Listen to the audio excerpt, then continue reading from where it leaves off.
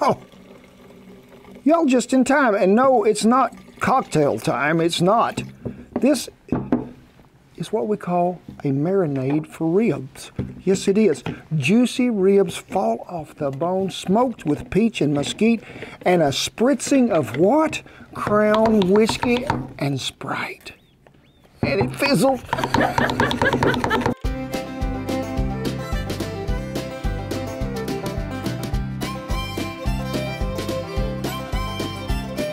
Hey, thank y'all for stopping by the barn on a glorious day. A little chilly it is. It is about 29 degrees out here in the shade. Yes, it is.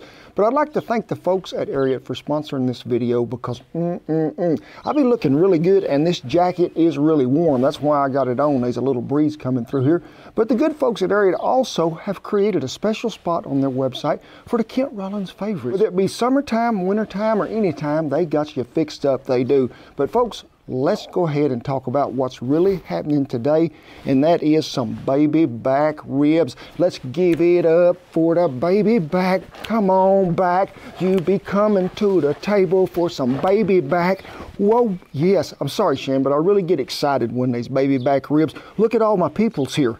They are waiting so patiently for some ribs. Cletus says, oh my gosh, rib day is here. It is. Now, folks, let's first talk about going and getting some baby back ribs at the store, okay? So when you go down there and you look in there, and most of them, all of them are cryovac, look for them ribs that ain't shiners. Now, a lot of you be knowing shiners. Shiner in this case is if you can see some bone sticking through that meat. You don't want to see that white bone running up there through the top because what? Ain't got no meat on it. And I want you to show you the thickness of that rib. See all this meat that's on there? There is a white membrane that is on these ribs. Folks, this has to come off. I really like to do it with a spoon, whether it be this end or this end. And you can get right across the concave texture of that bone and peel that little outer layer of that peeling right up there, that little skin, and then grab it with a paper towel, because a paper towel will hold on it a whole lot better than something slick. They peel a whole lot better when they're really half thawed out to me. We're talking about patting these ribs dry because there is a little bit of moisture on there, and I just want to make sure it's all off there. Whether you're seasoning or you're marinating, I want it to be a dry surface to begin with, but something that I really love to put on some ribs, and it gives it such a unique flavor. So let me break it out for you. What are we talking about? Are you making a cocktail? No, a meat cocktail. We are. Crown peach, I'm telling you folks, that stuff has really got a nice flavor to it. And the reason I like Sprite is, what is it? Lemon lime. I just want it to just get a good little dose of it everywhere and just rub it in really well. Do both sides. Turn him right over. And then we have a shelf here. It's like this, remember? So just pour down in there. And we have just the right amount left for this one. What we're going to do now is we are going to cover it with some of that good plastic wrap. And folks, I'm going to tell you right now, most of the time y'all have seen me fight that stuff forever and ever in a 60-mile-an-hour breeze. So we'll see how well it works today without a breeze. You never know about this stuff. It has caused me many headaches in the past. It has, like this one right here. Where is the end of it at that you start with? So, tell you what we're going to do. Everybody's thinking, yep, the saran wrap has won again. If I can get my fingers hold of it, looky there. There we go. And just roll it out here where it's about as long as the pan. And oh my gosh, this one has got one of them fancy little whatchamacallits on there. And just run it down through there. Now I would like for you to let these come to room temperature before we do anything else. And that's going to be probably close to 45 minutes. But it's not going to be out here. Look at all these subjects that are laying around. Now, you used to have to keep it beagle-proof height, which you could get by with. But now, when you have Cletus height, which is 7 foot, right, Cletus? He can reach the top shelf there if he wants to. Well, them ribs has been soaking about 30 minutes right now, they have. So we need to go ahead and get this fire built, we do. And folks, like I say, we're putting them on the Roughneck smoker. We partnered up with Hasty Bake Grill Company to design a smoker that really gives you a faster smoking time and doesn't require as much wood as you would think, because folks, this thing, when you latch it down securely tight with this latch and the bottom latch down there, it is what we call airtight. We're going to start with a little Fogo hardwood lump. But old Kent, he's using what? The propane torch, if y'all have seen me to do it so many times. We're going to go ahead and put 2 pieces of mesquite in here to start out with. Now, as we're letting them coals sit really good, hot and white, I think I should tell you about really what I like to pair with pork. And most of the time I like to start off with an oak and then add to that with what? Usually cherry or apple or peach. But sometimes I'll throw in a little piece of mesquite. Now, a lot of you love to use hickory. Hickory's not readily available here, but I have used it sometimes. But I really think if you're just solid mesquite, it's a little overpowering it can become. So I like to just use me a mixture of oak, a little bit of mesquite, and some fruit wood of your choice. Let's go ahead and get them ribs uncovered. And now it is time for us to add some seasoning so it can sit there and bond to that meat. And I'm just using our rib rub because, folks, it's got a little brown sugar in it, got just a little heat in it, but it really brings out really the most flavor to me of any rib rub that I've used on a piece of meat. And then before we turn them over, folks, I like to do this right here and put a wire rack up here. And we're going to use a really heavy coating of this. We are. And we're going to let this set till that fire gets good and hot. Let me get this Ariat jacket off and get down to business, because we got to pull them grates out of that smoker. But I think while we're doing all this, it'd be a good time for me to tell you that book tour is up on us now. I'm telling you, be careful and watch out, because I am coming to a city near you. So be sure and look at the events page on our website. It will have you fixed up on when we're going and where we're going. But let's get them grates out. I'm going to leave one on there because, folks, we're going to finish them ribs a little bit over here right at the very end, so we're going to leave that one. But so many smokers, when you go to hanging ribs in them, you off the fire about this much time you start. Well, I'm going to tell you what, folks, if I can get it in there right, which is right there, this gives you some room to let them ribs hang, which increases you about that much, but still everything fits just right. Well, we are at 250 degrees Fahrenheit. Now we got to get the hooks. And folks, I like to go down here. Let's just see it so you can see it this way. 1, 2, 3, 4th rib. And just go right in there between. You like the 4th rib too big? That's my favorite. Well, it is time to hang them up and let them get to going. So we're just going to slip this one in there. Tell you what, I'm going to lay him right there for just a minute. I'm going to slip this one right under here. We're going to take this other one, slip him in right over here. I don't want them touching. We are going to shut the lid, latch it down, but we got to add a little cherry wood to it. About 2 chunks of cherry, pretty good size. You can see about how much we're open here. And we're open about that much on the back also to try to keep this regulated at around 250 degrees. Now, I would say probably cooking time is going to be 2 to 2.5 hours before we wrap them and put them back over there.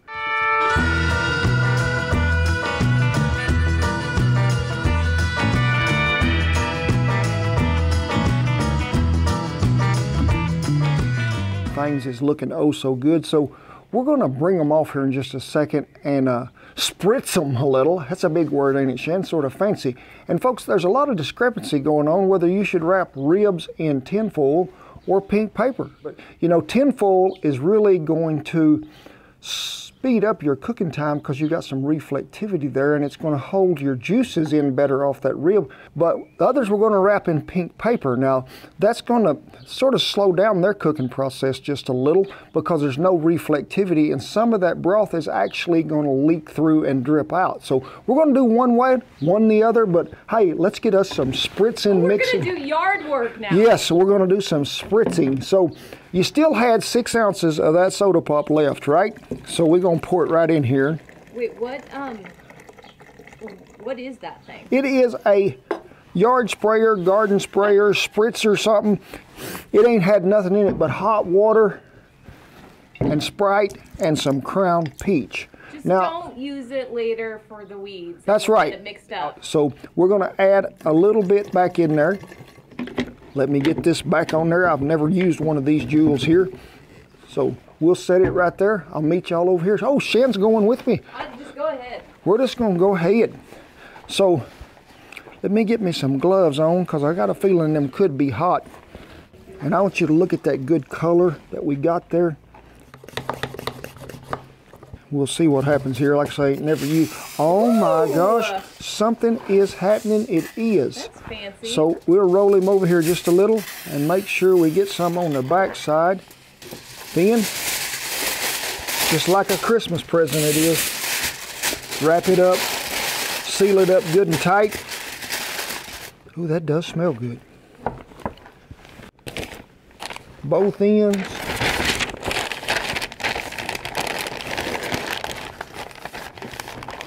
We're going to get this grate back. The second one on there. Shut the lid. Let the happiness commence again.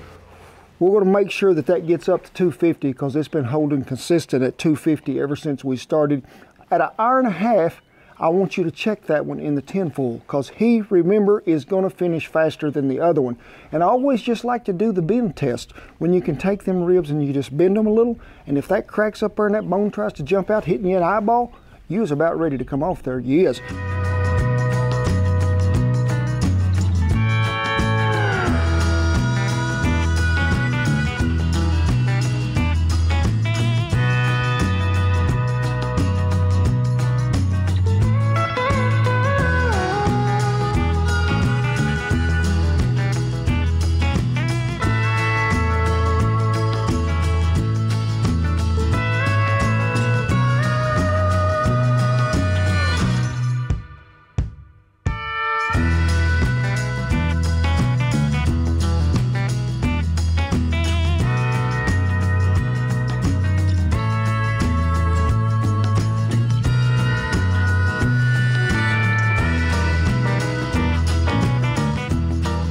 Well, the tinfoil ribs come off first, just like I told you they would, at about 2 hours and, I don't know, maybe 20 minutes at the most.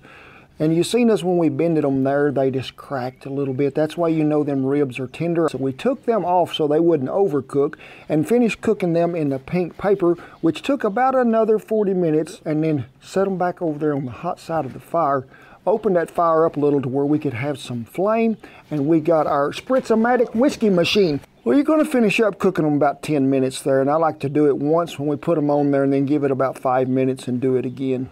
Let's cut this one. This was the tinfoil rib, and folks, this thing is falling apart, tender as it can be. I'm going to have one more bite. I'm interested to see the difference. You don't have to pull it off the bone, but it don't hardly fall off the bone unless you go to cutting on it. So good they are. Let me cut this one. And that's the pink paper? Uh-huh, if I can get around that bone.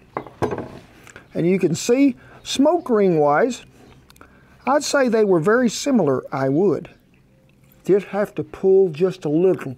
Not much. Might have could have stayed on the fire another 15 minutes, but like I said, the tinfoil there is going to lock in so much more moisture that's going to reabsorb through there and make a steaming effect. And I do think that maybe so these ribs got a little more moisture in them, but I really like the way that these ribs finished. They sort of got a barky crust to them and make you want to do. I got a little bend in it for the rib over here. Just keep going and rocking it and just,